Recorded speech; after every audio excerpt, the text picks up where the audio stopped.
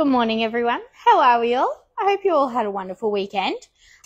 We are back with this dresser today, doing some prep this morning, and then this afternoon, I'm here all day today until 4 o'clock. So this afternoon, I'm hoping to get this like 90% there, 75% there, 90% is probably stretching it. About 75% there.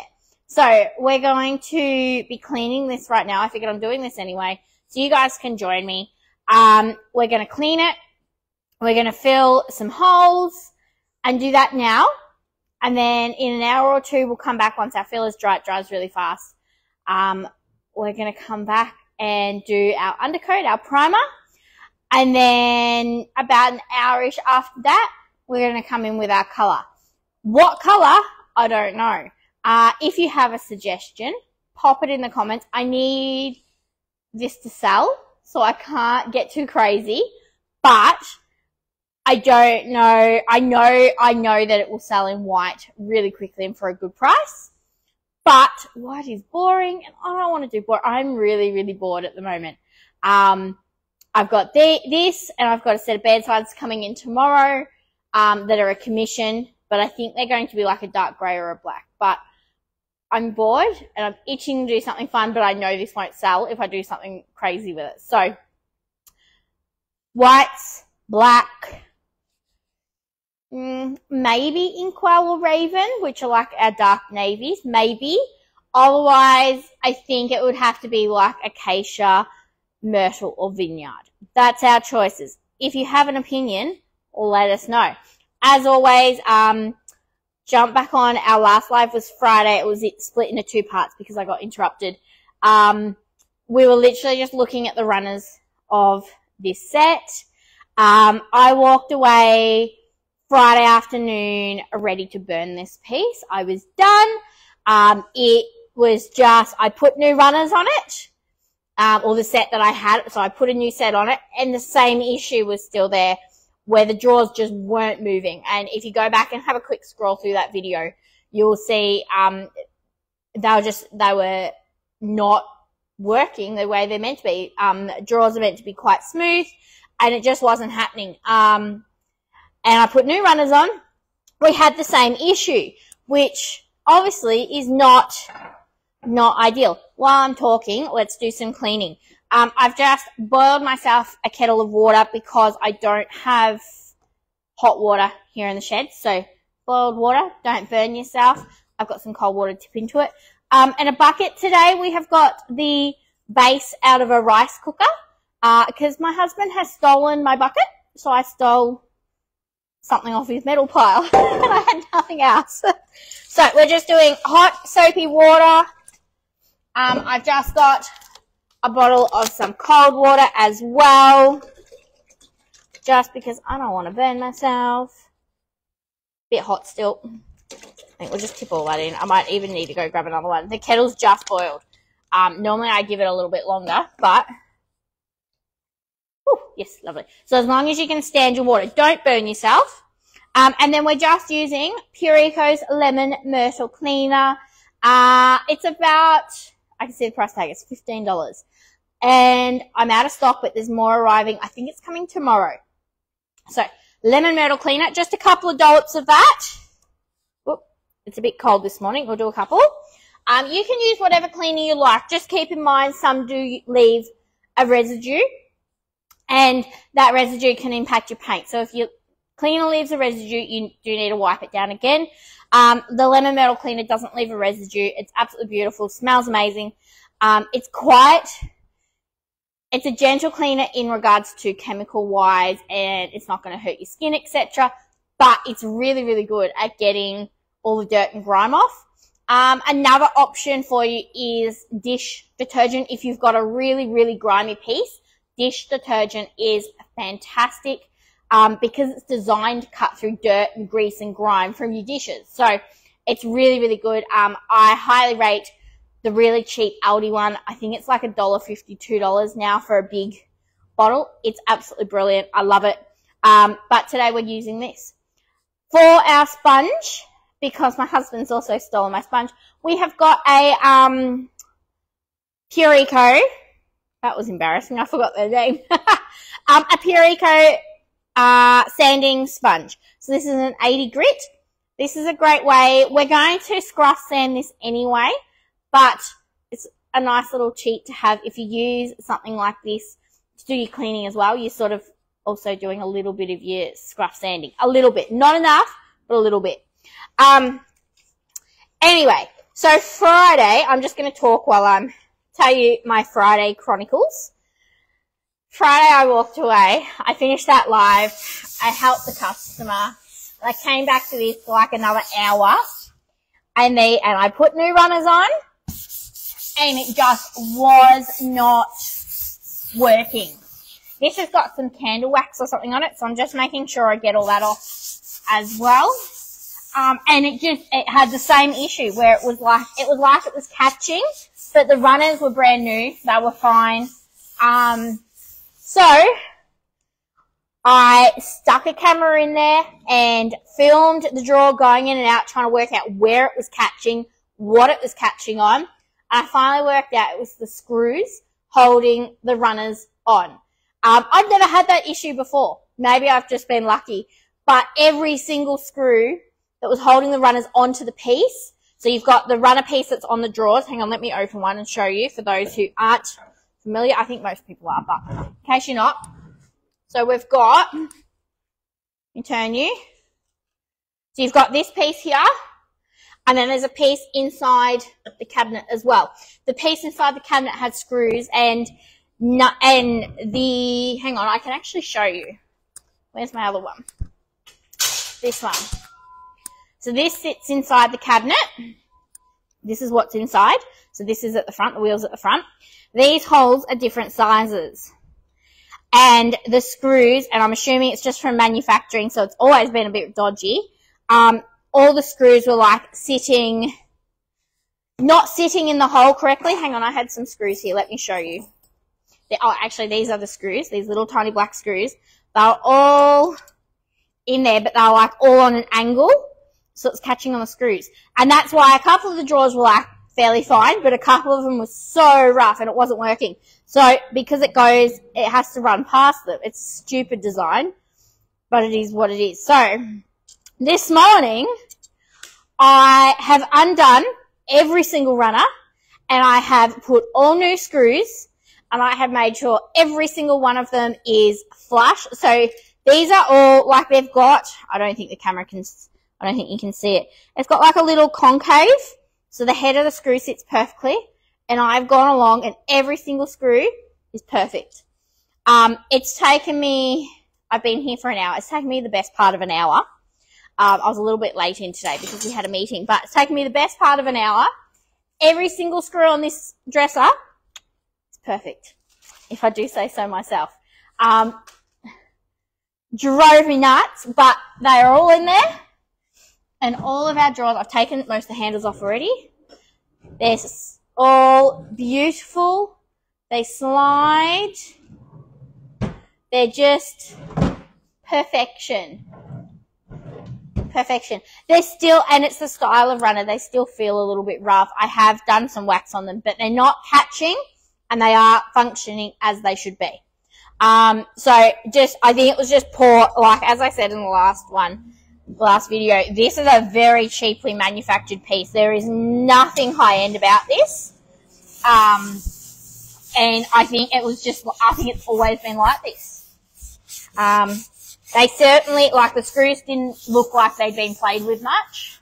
Normally if a screw's been undone a lot, you can sort of tell. But I don't think this one was. I think it was just very poorly done right from the word go, which is fine, it happens, but it's so frustrating.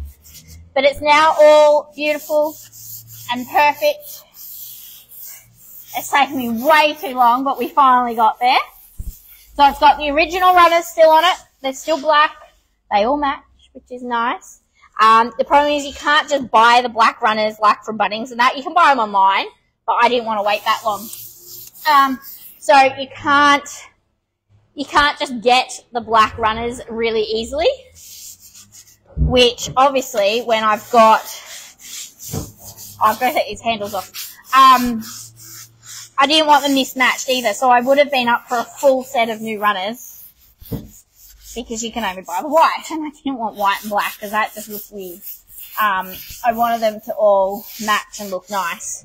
I'm just making sure I get along the edges as well because some of these have got, it's just had like a candle or something spilt down the front of it, I think. I got most of it off already the other day when I first brought it in, but I just want to make sure that we get most of it.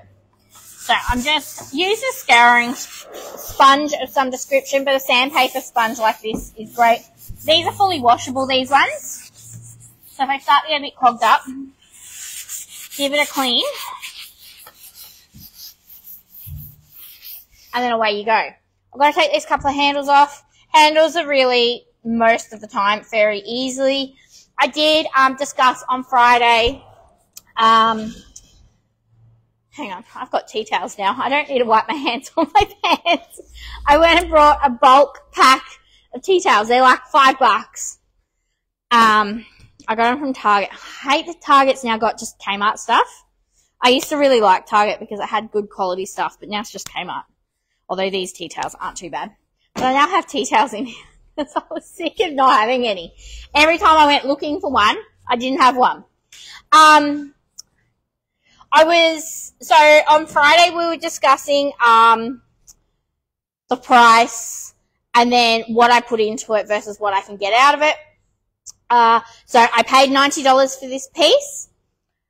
On Friday, obviously, we were looking at potentially all new runners, which was going to bring our total up to around, I think it was like $130, $140. But obviously I don't now have to do runners. So I'm like, great, I don't have to do runners, maybe I'll do new handles. These handles are great. They are really nice. But this is quite a big, chunky piece. Like these drawers are, I think they're 600. They're quite big, and these handles do feel quite small. But when I started taking them off today, the holes, like I can fit my finger in there. These holes are massive. And even if I do absolute perfect filler, you're always going to see a little bit of that hole. And I don't like that look, so we're just going to keep the handles. So we're back to sitting around that $90. Obviously, I've had new screws, which are, I don't know, maybe 50 cents, if that. And then our cleaning product, etc. So these are all little things, but when I'm doing my flips, I don't like break it down and say, oh, I've only used 10 mil of that, so it's only this much. I don't do it to that extent. If you want to, absolutely go for it. But like things like the cleaning products and that, it's pretty negligible. Like it's 50 cents here and there. So I just round it up and I'll say like I spent $20 in supplies on a piece. So yes, I was thinking about new handles. But these holes are massive, so I've decided the same old handles are going on it. They're in really good condition. They are beautiful handles. I do like them. They are just, I feel like they're a little bit small for the drawers, but I think I'll be fine. I've seen similar dresses before with this size. I just think like a big chunky handle would have really suited this, but they just feel like they're like the size of your hand. They're quite small, but they're beautiful. They're in good condition. When you're taking, don't do that. When you're taking off handles, make sure that you pop the screws, screw it back into the handle if you can, or put them all together. If you are going to change out the handles on a piece, sometimes it's handy to hold on to that screw and then use the same screws onto your new handles if they fit in the new handles. It will save you so much headache later on. I love what I do, but I hate hardware, and I hate things like runners and hinges and all that sort of thing. It takes so much time. It takes more time than what you think it's going to take, and it frustrates me. So I am short, so I can only just see this one, so I'm glad I took the top one off already.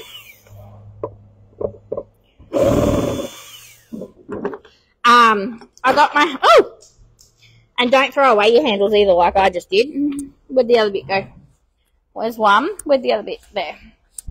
I got my husband to help me put this up on the table today. I did my measuring first to make sure it wasn't going to be too tall for me, but it's just right. So thank God it can be up on the table because we've got to paint it. And leaning over and painting like that, like I was the other day, is just, it's not comfortable. So if you can put it up higher, do that. I've got a little coffee table. It's a bit too big for it, but I've got a little coffee table here as well that I put pieces on now. And it's like the perfect height. Alright, we're looking pretty good. I want to take this bottom drawer out because I've got some wax just there that I can see. I'm just going to grab that handle so we don't lose it. Oh. So we're just giving it a quick clean, and then we're going to grab our filler. And this piece is one of those ones where they've done like a,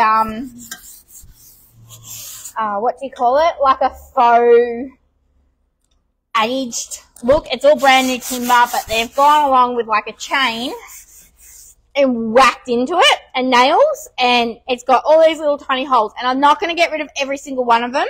Normally I don't get rid of many at all, but I just want to fill some of them. There's just a few too many for me. And we're going to be using Pure Eco Silk Finish. I want this piece to be quick and easy. I've got a commission coming in tomorrow. Quick and easy is the aim of the game. I want this done, pretty much done today, is my goal. I don't know if it's going to happen, but I'm child-free. My husband's not annoying me, so we'll see how we go.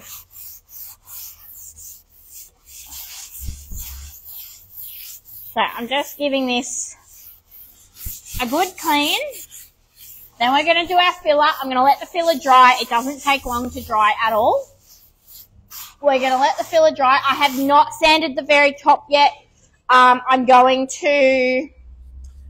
going to clean this out. I'm not going to move the camera again. I'm going to get it all painted and then I'll sand the top afterwards. This commission tomorrow also needs sanding, and I like to do all my sanding in one go rather than do one bit here and one bit there. Just because it's dusty and it's dirty and it's just easier to try and get it all done in one go if I can. Alright, that's looking really, really good. So, where'd my tea towel go?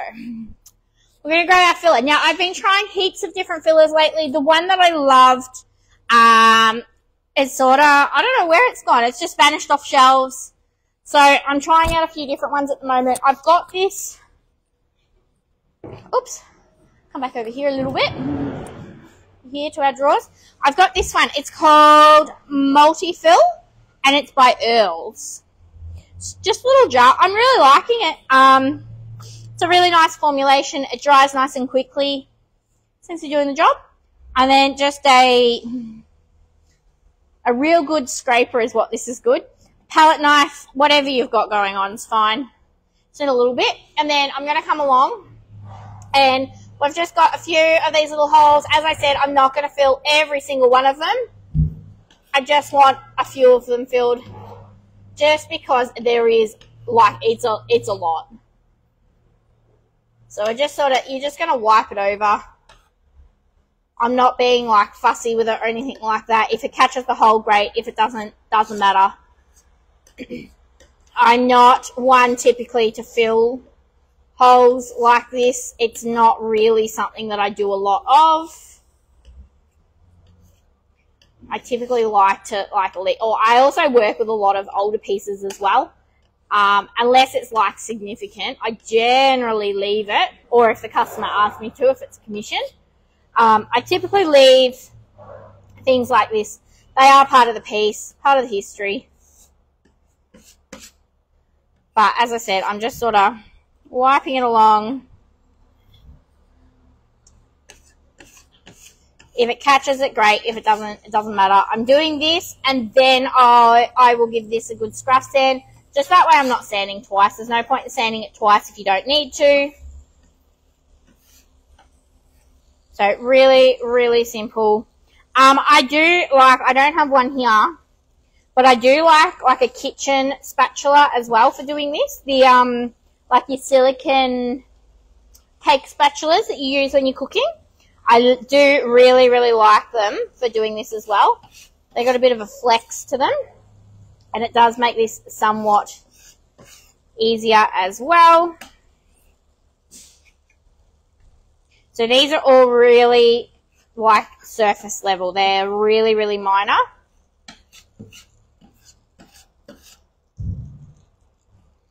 Looking good.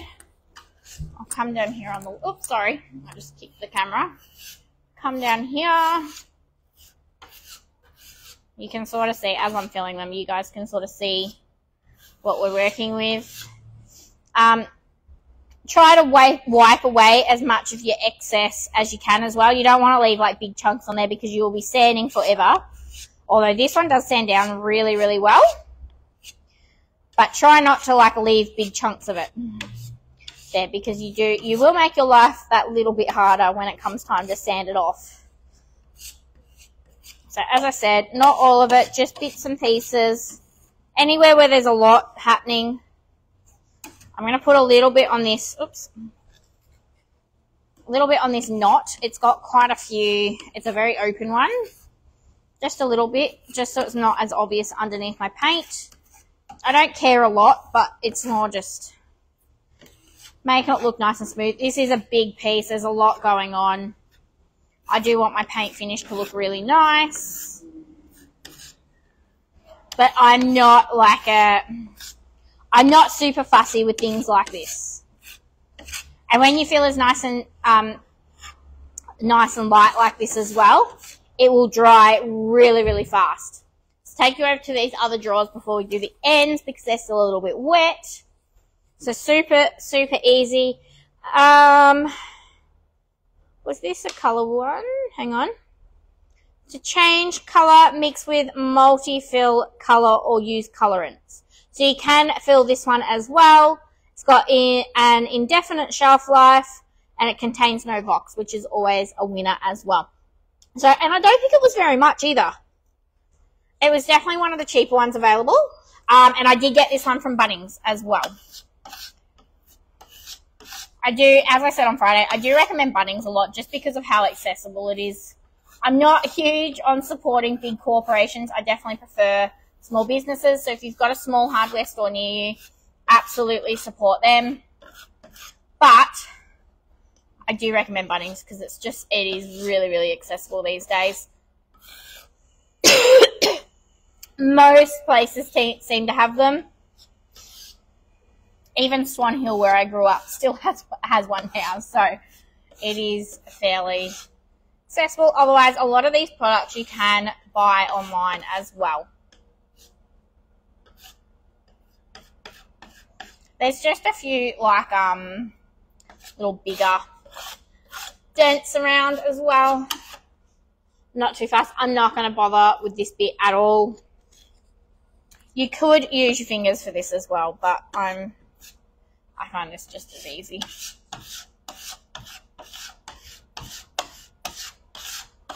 Like so, and it doesn't matter if we scratch it up either because we are painting over as well. Your metal scraper might scratch your surface a little bit, so just keep that in mind. But we're painting, so it doesn't matter. Let's wipe some of that excess off there. And that big chunk there. Yep. No big chunks left behind on here. Better. This straw's got like a couple just here and that's it. It's nice when there's only a couple of little bits. So this isn't anything exciting. It's just something that I like to show.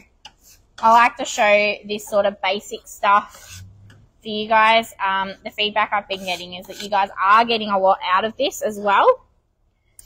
And I was talking to someone the other day and I'm like, oh, this is super easy. You can do it. And she's like, no, I couldn't.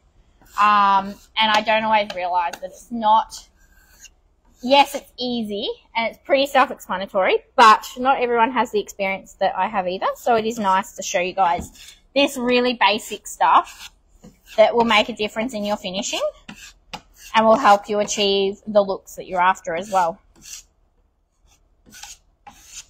I still don't know what colour to do this. I think I'm going to use, I think I need to pull out my jars, my open jars. I don't think I want to open a new one. We're going to use a colour that I've already got open. If I've got enough in that jar, I think it's going to be that colour. But if you have a suggestion, let me know. I really don't want to do white, but I do know I've got a jar of cloud. I think I've got a jar of cotton there as well, actually. The cloud, I accidentally dropped it the other day off my shelf when I was doing inventory and smashed the lid. So I've now got a jar of cloud to use myself. But I'm not sure if that's what I want to use. So that's a white. Where are we? I just want to make sure I get these couple down here because they're quite big. Looking good. You can do this after you've primed as well if you want to. If you've done your primer and then you realise there's like a lot more damage or a lot more of this than what you originally thought there was, you can do this afterwards as well. So it doesn't have to be like, oh, hang on, I better move that before I put water everywhere. You don't have to necessarily do this first.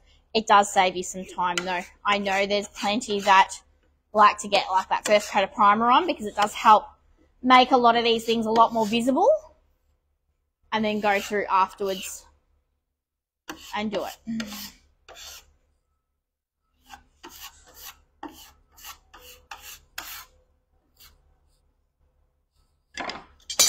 I've just got to... My scraper's too big. It doesn't fit in my little tiny jar. I'm pretty sure this came in like bigger jars too. I just got the smallest one first. I wanted to try it.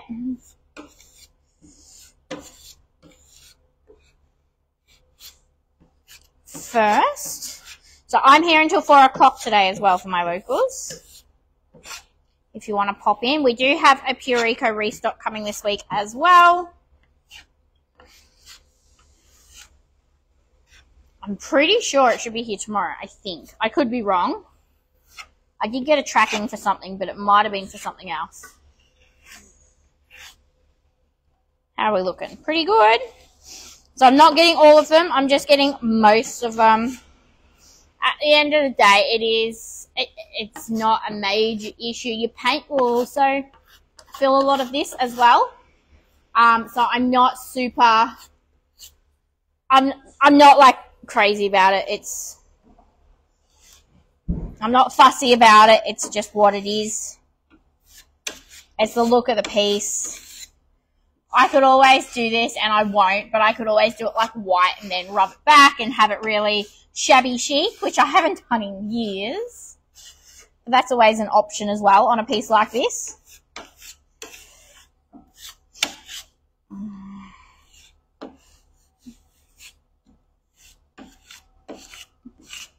Looking good. Let's go around the... Oh, my gosh. Go around the other end.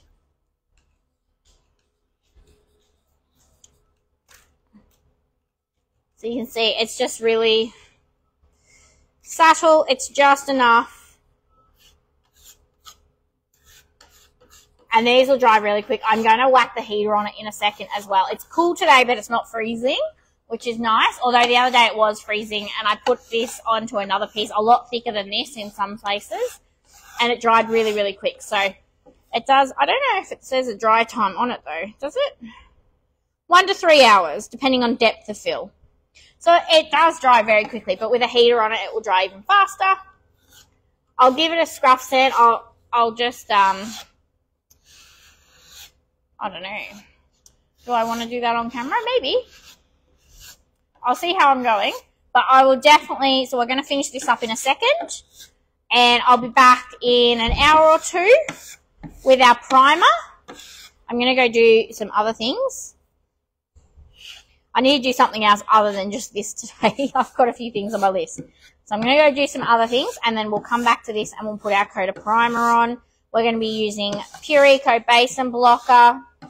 Probably in the colour grey, because I think that's the colour that I've still got here. Although I think that might be almost empty, so I might have to go and find my white. But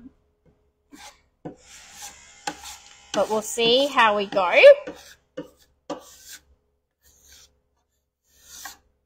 That looks pretty good. I'm really happy with that. As I said, it's not every single piece. It's just most of them.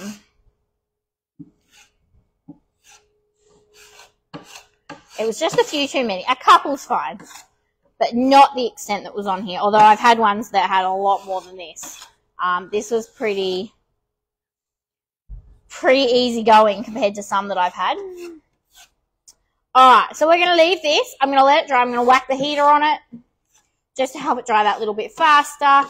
I'm going to scruff sand. I might even just grab out my electric sander just to make my life easy because I've got a lot to do and not enough time today. So we'll let this dry. It won't take long at all. These are really, really, what do you call them? Really shallow little holes. I'm just going to scrape that excess off there as well. Shallow little holes, so we're going to let it dry. I'll be back in about an hour-ish. What's the time now? 12 o'clock. Yeah, about 1 o'clock, I reckon. I'll be back, and we're going to pop our primer on. And then, like our primer will only probably take half an hour. We're going to decide our colour. And then we are going to... What will that take? That'll be like 2 o'clock. Oh, I'm going to be pushing it. I would really like to get a coat of colour on this today. Maybe. Our primer does dry pretty fast. With the heaters on it, I think we'll be fine as long as the temperature doesn't massively drop, although it's not meant to. So, that's my goal. So, I'll be back in about an hour for those of you tuning in. Morning, Karina.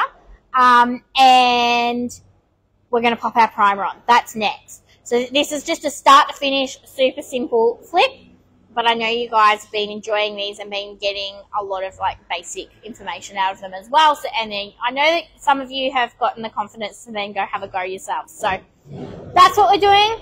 I will see you in an hour. Goodbye, everyone.